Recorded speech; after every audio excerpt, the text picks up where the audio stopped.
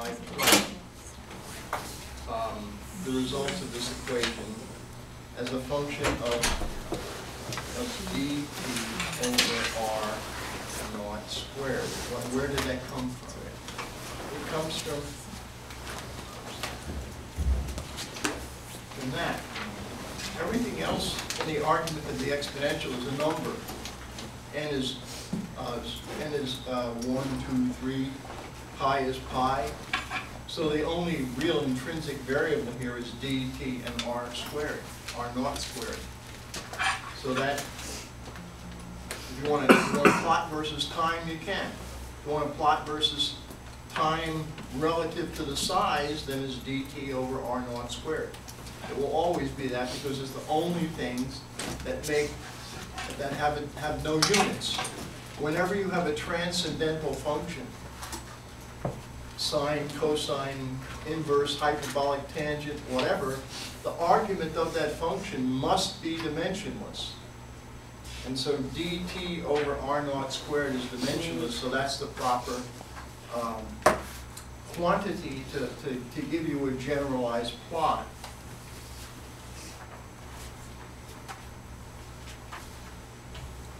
And that's why I picked that to represent the time-dependent variable. And the reason the distance is done that way is because the distance always shows up relative to the radius of the sphere, relative to r naught. So if you want to have a universal plot, you plot distance is r over r naught, sorry. And the appropriate time variable then is dt over r naught squared.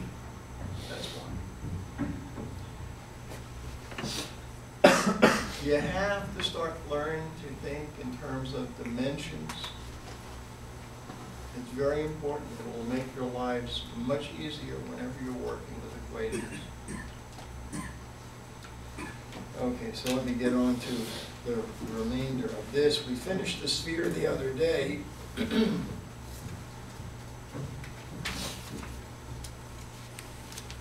We got up to here. So this 99% equilibration time is the time for the sphere to come within 1% of being completely full, which means that the concentration everywhere inside the sphere has become equal to the outside concentration. And so taking dt over r naught squared, putting in the right value for that to be 0.99, you calculate these times for spheres of this radius and with this diffusion coefficient. This diffusion coefficient here is typical of a small organic molecule. My favorite small organic molecule is benzene. And it's got a diffusion coefficient at room temperature in a liquid like the viscosity of water of 10 to the minus 5 centimeters squared per second. And that means that for a 3 micron radius particle, it's going to take about 4.2 milliseconds for that sphere to become 99% of equilibrium. It, in principle, never, ever, ever, ever reaches exactly 100%. That takes an infinite amount of time. If you increase the size of the particle from 3 microns to 5 microns, we see that the time required goes up more considerably. If you double 3, you get 6, right? Well, this is more than double 4.2. In fact, it's a square. It's the ratio of 5 over 3 squared. Now, if we go down this way and we make the diffusion coefficient 10 times smaller, well, then the time required for equilibrium does go up a factor of 10 because it's inverse with diffusion time. diffusion coefficient. The smaller the diffusion coefficient, the slower the process is. This number here would be typical of, say, a peptide of molecular weight 5,000 Daltons.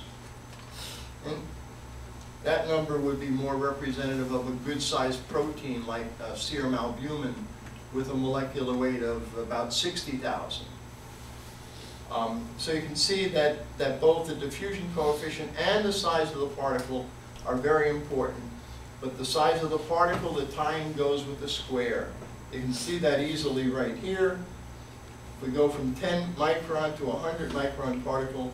We go from 46 milliseconds to 4.6 seconds. That's a big increase in the equilibration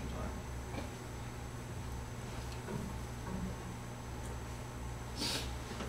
Now we're going to talk about diffusion into an empty film. So let me sketch the geometry. Suppose I have a wall which is impenetrable, and then coated on that wall is a uniform film, and that's going to be the film thickness. And the film is going to be initially empty of analyte or solute or whatever you want to call the stuff that's moving around. And right immediately outside of the film, the concentration of stuff that's diffusing is going to be C0, C super 0, and there's going to be an infinite supply of it so that it never drops below C0, even though some diffuses into the film. And then we let it fill the film.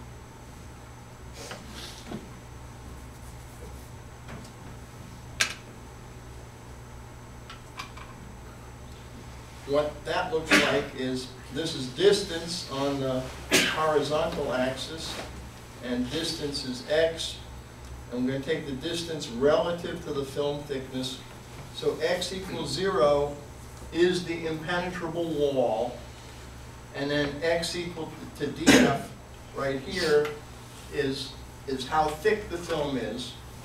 And so just outside the film, the concentration, the normalized concentration, C over C0, is equal to 1. If I were to plot dt over df squared equals 0, there would be nothing anywhere inside the film. The concentration would be 0 at all x's, and then it would come up vertically and then go flat, equal to the outside concentration. So C over C0 would be unity. Now at very short time, 0.02, the gradient looks like this, and there's essentially no solute at the wall. It just hasn't had time for a significant amount of the solute to get over to the wall. I'm not saying it's 0. It's a very, very, very small number, but you just can't see it because it's so small. If you allow the time dt over df squared to get bigger, go to 0.1, then you see that some stuff, a significant amount of stuff, has gotten to the wall. And as time progresses, the gradient gets longer and gets flatter and flatter and flatter. And when we're at a dt over df squared equals 1, it's not quite happy yet. It's not completely full. It would be at diffusional equilibrium with a larger value of dt over df squared. Again, in principle, it takes an infinite amount of time to get to perfect equilibrium.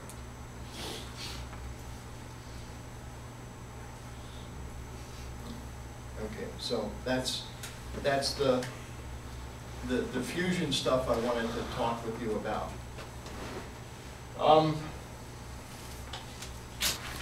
We're going to change topics again, and we're going to talk about the Giddings random walk approach to peak broadening in chromatography.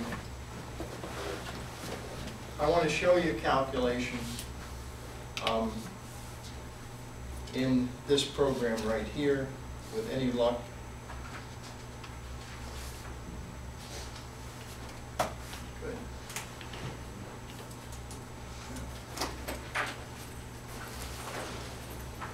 Gonna need my keyboard. I'm not gonna play music, it's the keyboard.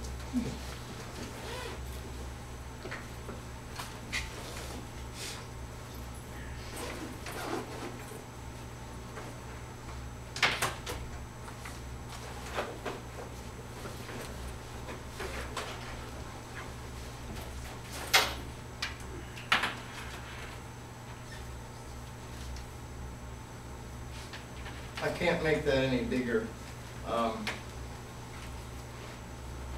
This is an executable file, and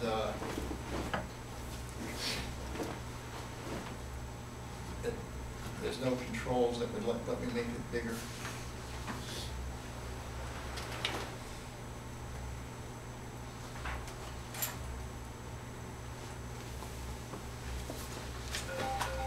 Let me explain what you're going to see. Could you get that light for me, please? Didn't even bring that pointer. Okay, what we're going to do is look at two different kinds of molecules. One's going to be blue and one I think is magenta. And we're going to put these molecules that are going to show up as dots in the front of the column. We're going to turn on flow. The molecules are going to be pushed through the column.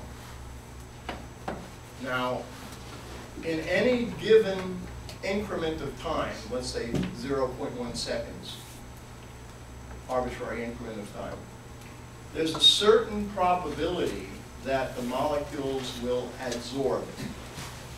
Now, if they adsorb, they enter the stationary phase, and they don't move down the column. So I've got two different kinds of molecules, the blue and the pink. I'm going to assign two different probabilities of adsorption. Okay? Now, in any given cycle, a given molecule has that assigned probability of adsorbing. If it adsorbs, it does not move. If it doesn't adsorb, it's in the mobile phase, it's going to move, right? What I want you to see is that a random process can lead to a separation. It doesn't sound like it ought to be able to, but if there's a difference in the probabilities of adsorbing and conversely a difference in the probabilities of desorbing, then in fact the two populations will separate. Okay? Now, to make the separation really easy, I'm going to take some pretty big differences in the probabilities of adsorption. So I'm going to take the first class, and I'm going to give it a probability of adsorbing, sorbing, of 50%. So the probability that it doesn't sorb has got to be 50%. So I'll enter that. Now I'm going to take the other probability of absorption, I'm going to make it 80%. Okay? So its probability of being not adsorbed is 20%. So the second class is more likely to adsorb than the first class. So it's the average molecule of the second class is going to move slower than the average molecule of the first class, right? Let's see what happens. So there's the 80, and we'll let it rip. Oh, isn't that nice? What?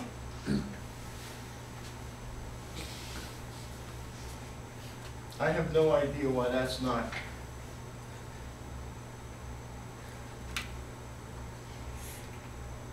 I don't know why that is not showing up there. Everything that shows up here should be up there, beyond me. I stopped it in the middle. I want to put out the rest of it. I don't know if this is going to help or not. Does that help?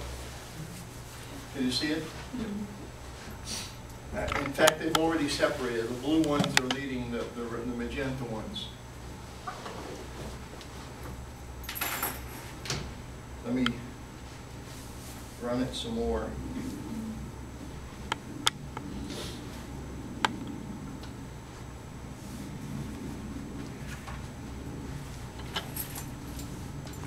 The blue ones are all out of the column now. The magenta is roughly a little bit more than halfway. Okay?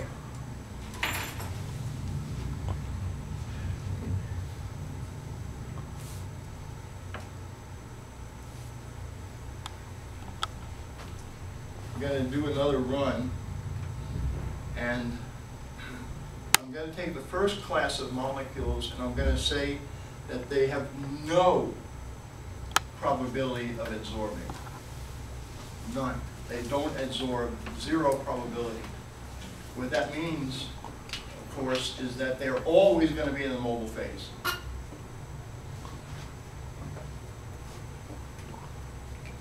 And then I'll put 50% for the other class molecules.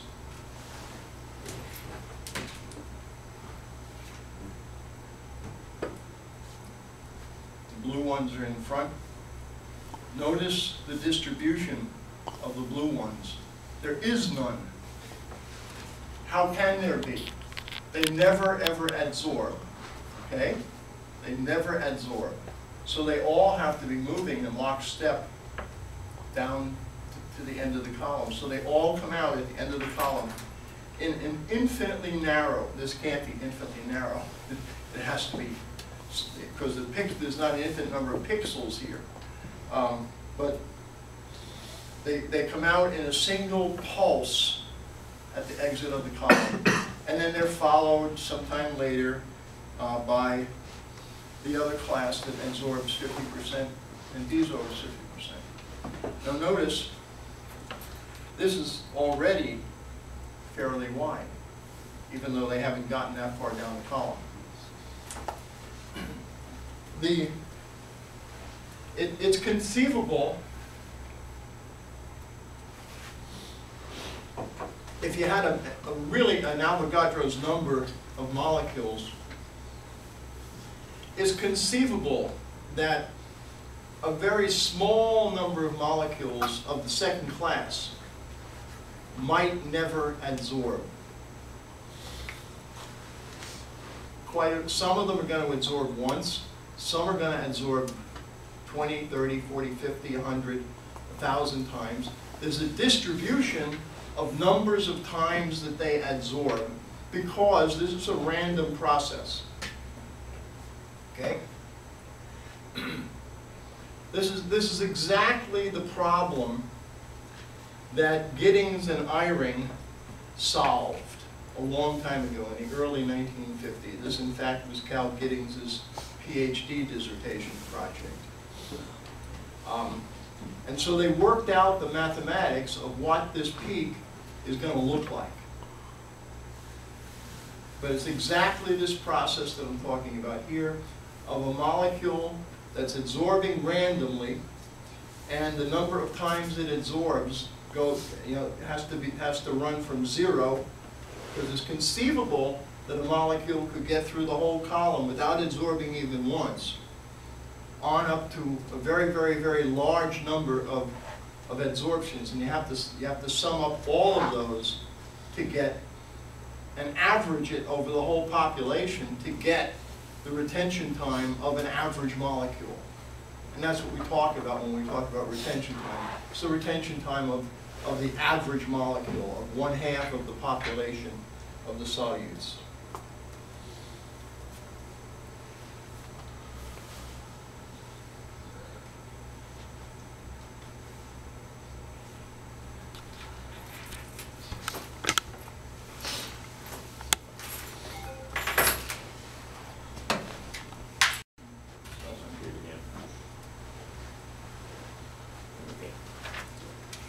So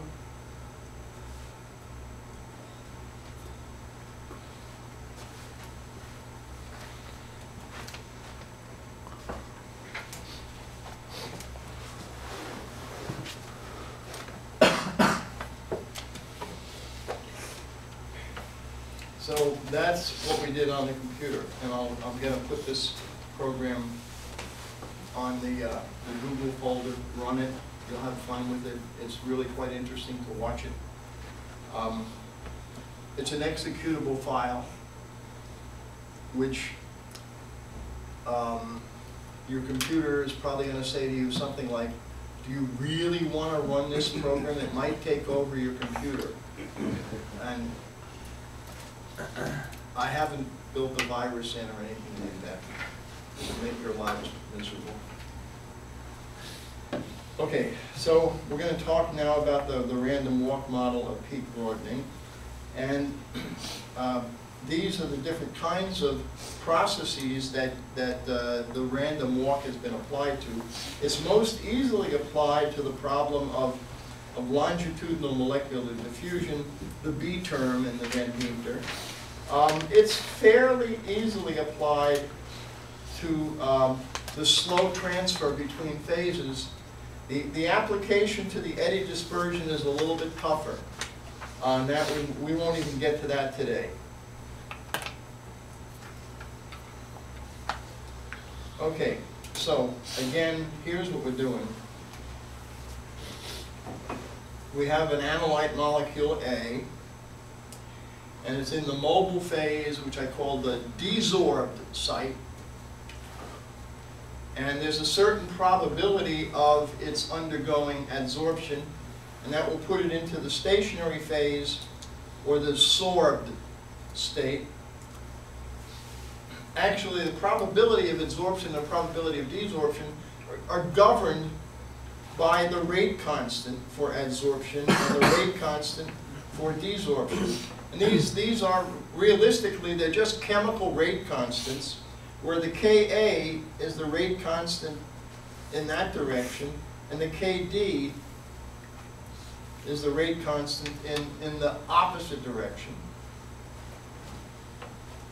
And by the way, we'll get into this later, the retention factor, which is closely related to the equilibrium constant, is just really the ratio of the adsorption rate constant to the desorption rate constant.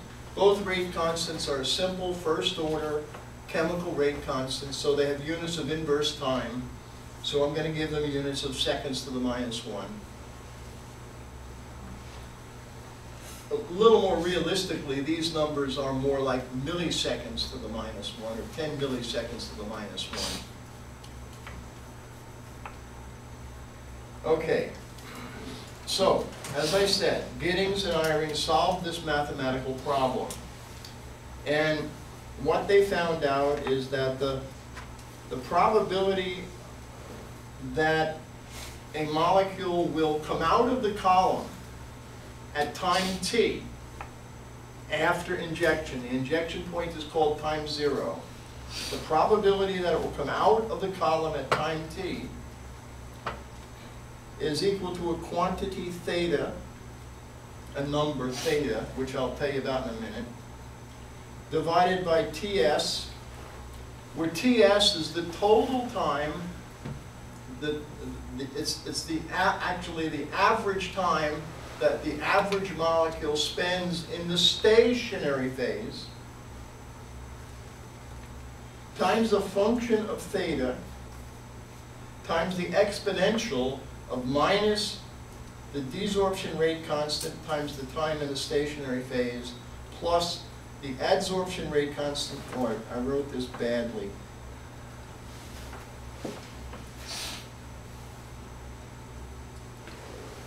It's minus the sum of these two quantities, which are both positive. It's not a minus and a plus. It's minus the whole thing. Kd times Ts, the stationary phase average time, Ka, the adsorption rate constant, and Tm, the time in the mobile phase. That's the probability. Now, of course, I haven't told you anything yet because I haven't told you what the function I of theta is. I of theta is what's called a modified first order Bessel function.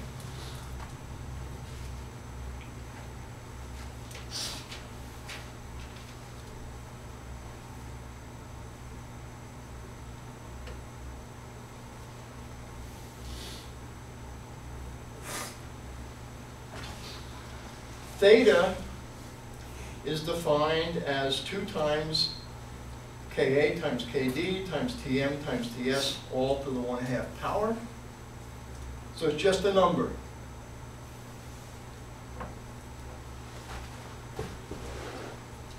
There's a modified first order Bessel function courtesy of Excel.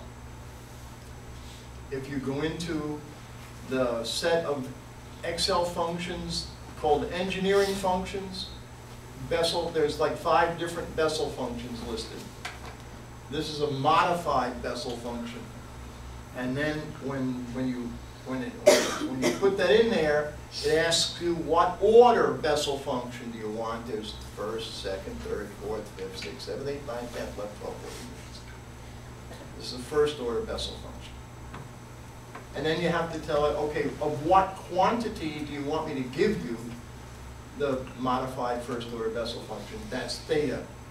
And it looks like this. That's all it is. And this function just keeps going up and up and up and up forever. Okay? Just gets bigger and bigger and bigger. Look what we're multiplying it by. Exponential of minus a number. What's that look like? That function comes down like that, right? Well, what happens if you take the product of a function that goes up and a function that comes down? You get a peak. This is a peak. It's just not one that you can, look at it. I mean, it doesn't, you don't know the I1 theta, you gotta look up the number. Get rid of that. Okay. However, I haven't told you the whole story yet. The actual function is this plus exponential minus KATM, adsorption rate constant, times the dead time of the column, the time that the molecules spend in the mobile phase, times the Dirac delta function of T minus Tm,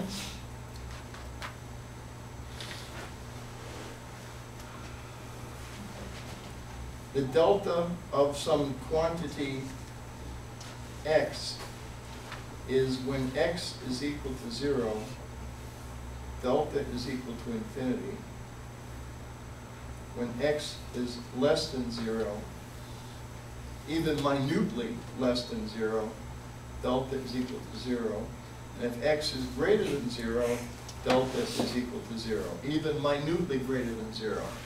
The delta function is an infinitely narrow, infinitely high function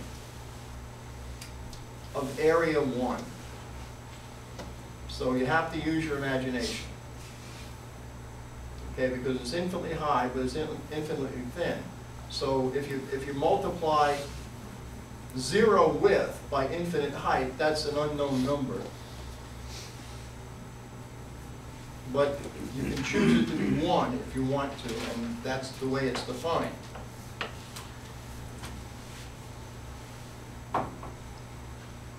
So what this is saying is that the actual peak, there's a very, very sharp spike at T minus Tm equal to 0. T must be exactly equal to Tm, the dead time, and there'll be a sharp spike at the dead time. Those are the molecules that never adsorb at all. There aren't many of them, but they're the molecules that make it through the column without adsorbing even once. This term over here represents the molecules that go through the column and adsorb once, twice, except for 0. And it's these which give you the broad peak And this is what gives you the spiky peak that I showed you when I said these don't adsorb at all. They all came out together in a single sharp spike, and they came out at the dead time of the column.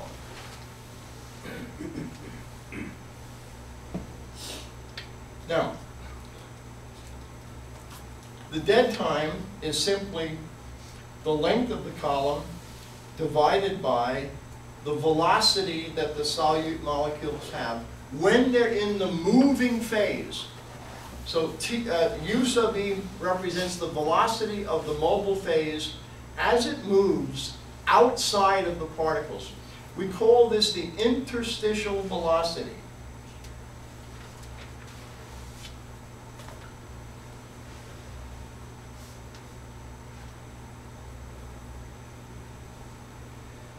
And Tm is the total time spent in the mobile phase.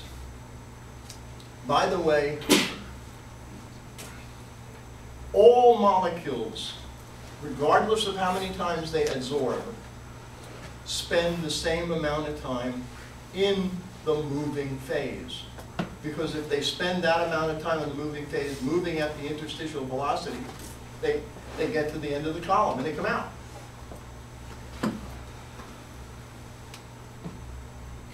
The time in the stationary phase is the product of the retention factor, K prime, and the time in the mobile phase. Now, Ts is an average property. It's averaged over all the molecules. If a molecule adsorbs once and desorbs once, then it doesn't spend too much time in the stationary phase. If it adsorbs 50,000 times, then it's got to desorb 50,000 times. It spends more time in the stationary phase.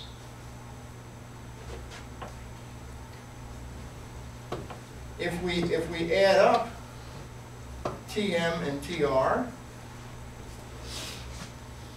I'm sorry, Tm and Ts, we get Tr equal to Tm plus Ts.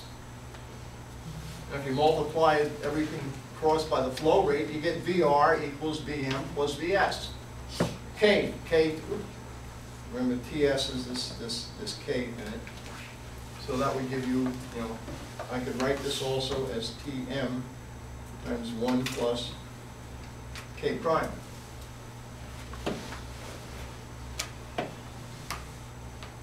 Now, what's important is what the plot looks like.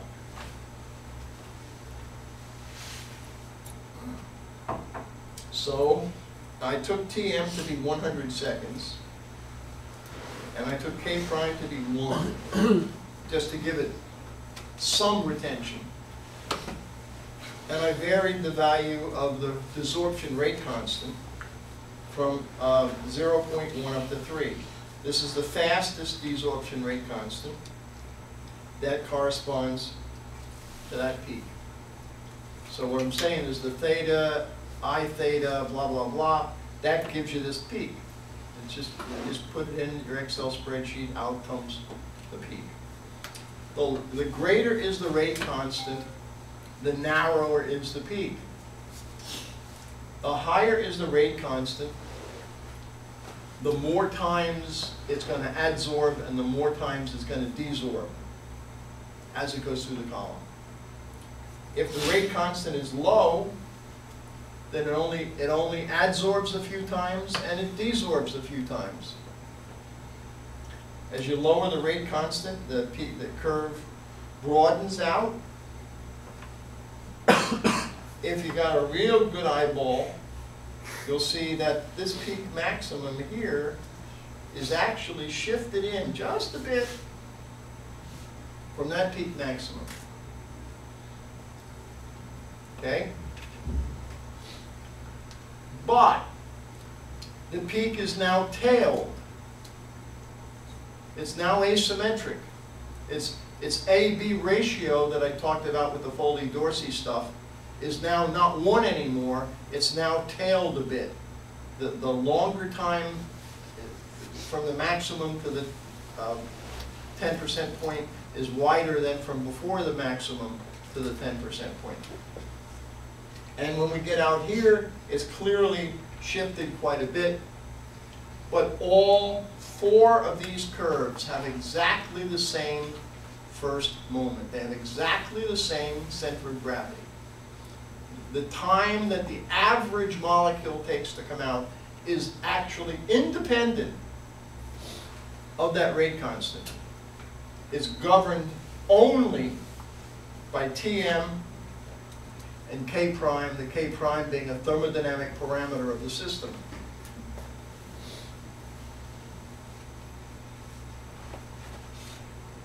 So even though this is a chemically, kinetically controlled process,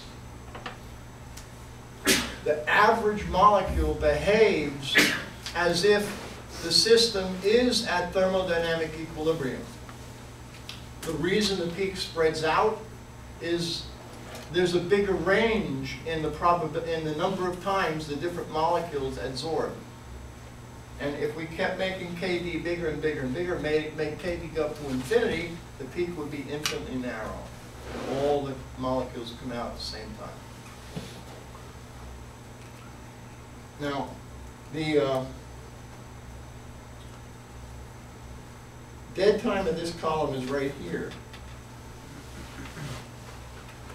We took it as 100 seconds. According to this equation, there should be a very sharp spike located at the dead time. But you notice that the spike, the size of the spike depends upon the rate constant and the Tm. The Ka here times Tm is, since K prime is 1 and Kd is,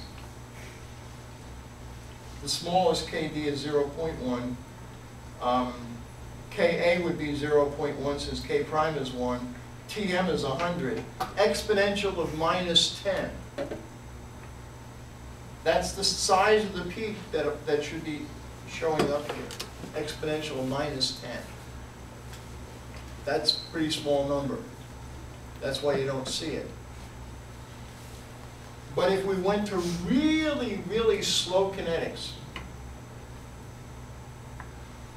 you would see a very sharp peak at the dead time, followed later by a broader peak.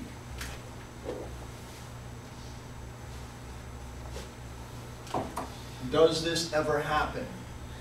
The answer is yes. It happens a lot when you're chromatographing proteins. Some proteins are so big, they diffuse so slowly that some fraction of them will get through the whole column without ever adsorbing once. There are kinds of chromatography where the adsorption rate constant is inherently very small. Unfortunately, those are important kinds of chromatography. Bioaffinity chromatography, which we'll touch upon briefly later, is really, really, really selective kind of chromatography. You see a lot of split peaks where you get a sharp peak followed by a really broad peak. In metal affinity chromatography, where you're separating different ligands that like a particular metal, like you immobilize some copper-2 on a column.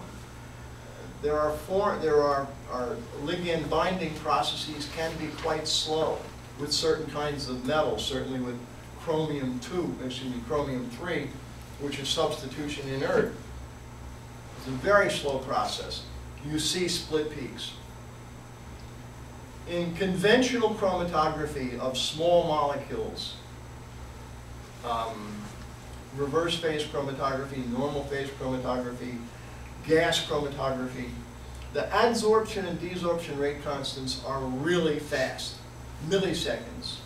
Your column dead times are at least a couple of seconds. You just don't see this phenomenon. The peaks are just, dead peaks are just too small to see. Nasty function that Giddings and Eyring derived and calculate its first moment. This is what its first moment is going to be. It depends upon K prime, which is the ratio of Ka to Kd, but it does not depend upon the absolute value of either Ka or Kd. Only the ratio. The ratio is a thermodynamic quantity. If I process it and get a second central moment, and then take the second central moment and convert it into an HETP, that HETP will be 2 times the velocity of the molecules as they move through the column, divided by the rate constant for desorption, times K prime over 1 plus K prime squared. This is an interesting result. Let's suppose we put in K prime equals 0. What's to tell you the plate height is? 0. 0. So there's no broadening. How can there be any broadening? If K prime is 0, does the stuff ever adsorb? So it's going to go through the column unadsorbed. They all come out at the same time. There's no broadening. As K prime gets bigger and bigger, then this H goes up and up and up. But look at the funny dependence. It's K prime over 1 plus K prime squared. There is actually a maximum in this when K prime is equal to 1. And then it comes back down. Okay, how can that be? That doesn't make a lot of sense at first thought. But if it's in the column a long time, if K prime is big, then TS is big. And it has a lot of time to desorb. So it can get, it does. And in other words, if it has enough time to desorb, the system's virtually at equilibrium. Because you've given it a lot of time. So there's a maximum in the K prime. And we certainly see this effect in real chromatography. The HETP gets bigger the higher the velocity is. Well, think about the cartoons I showed you the other day. If your molecules are being pushed through the mobile phase real fast, you're not giving them much time to come to equilibrium. Conversely, if the rate constant is real big, they don't need much time to get to equilibrium. So that makes the HETP lower.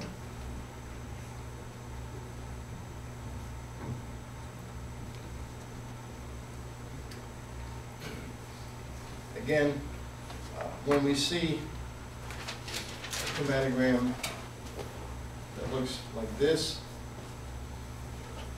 and we're injecting only one substance, I mean, if I had a mixture of A and B and I got a chromatogram that looked like that, I said, oh, that should be 2 peaks. But this is one compound, gives 2 peaks. This is what we call a split peak problem. And this peak has an area equal to that. The bigger the rate constant, or the more bed time you give it, the smaller the peak is. I showed it as being a little tiny bit broad because there are, in fact, other broadening factors. Even broadening outside the column would make that infinitely narrow peak appear to be a little bit wider.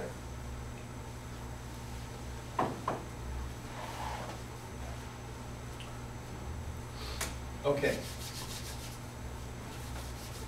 That's the preamble. Oh, I forgot to say something very important. Even these rate constants are fairly small. Let's say KD is 3 or bigger. This peak is really extremely Gaussian. If KD is 3 and say TM is 10 or 100. 100's only 1.5 seconds anyway. I'm sorry, 1.5 minutes for dead time. So basically, this model, if you have a reasonable number of plates on the column, says that the peak is going to be Gaussian. just like the plate model.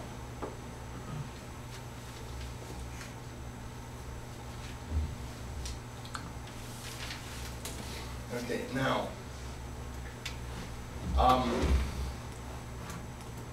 Giddings invented, don't think discovered is the right word, but I'd say invented, or developed a lot of his concepts of peak broadening in chromatography by assuming that the molecules are actually undergoing something like the random processes that I've just talked about. And many people before Giddings did his work in the 50s and 60s. The theory of diffusion and random walks goes back, well, to Brown and Brownian motion, which was the late 1800s, like 1860, 1870. But it was really Einstein who laid the mathematical foundation for understanding random walk processes. In fact, this was one of his 3 great papers in 1903, his miraculous year, when he had the paper on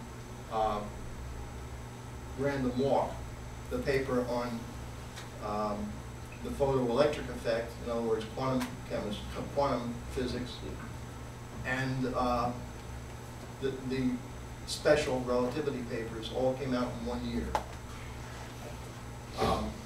But this is Einstein's basic equation for random walks. Sigma x is squared is the variance of the distribution in distance units. That's why I put x on it for distance. And it's equal to n times L squared. N is the number of random steps. And L is the step size. Now, in a simple random walk, which is what this equation is for, it assumes you can only move back and forth in a single dimension. You can't move x, y, z. You can only move x. So you can take a step forward in x, you can take a step backward in x. That's what you're confined to do, number one. Number two, the simple random walk says that your step size is constant. Okay, well, if you've ever had a few drinks too many, you know that your step size is not constant. That develops a somewhat more complicated equation, but basically it boils down to L is the average step size. So we may as well take it as being a constant. Now, so if you know N and you know L, then you can predict the variance of the distribution. So that's one way to get at it. Another way to get at it is to just use the result of fixed laws. And in one dimension, the variance of the distribution is equal to 2 times the diffusion coefficient times time. So if you happen to know the diffusion coefficient of the molecule that's moving randomly, and you know how much time you've given it to move randomly, you can use this equation to predict the variance of the distribution. Giddings said, I know both of these equations are right. Let me apply them when it's most convenient to apply them, and from that I will be able to calculate the broadening that goes on in the column for a given type of process. Now, there's more than one kind of process that can lead to random stepping. The adsorption-desorption situation that I just discussed is one such process. And that corresponds to the C term in the Van Deemter equation. Simple longitudinal diffusion along the axis of the column is another entirely separate, independent kind of random motion. N different kinds of independent processes that are all random, the total variance would be simply the sum of all of those independent variances. Not sum of sigmas, the sum of sigmas squared.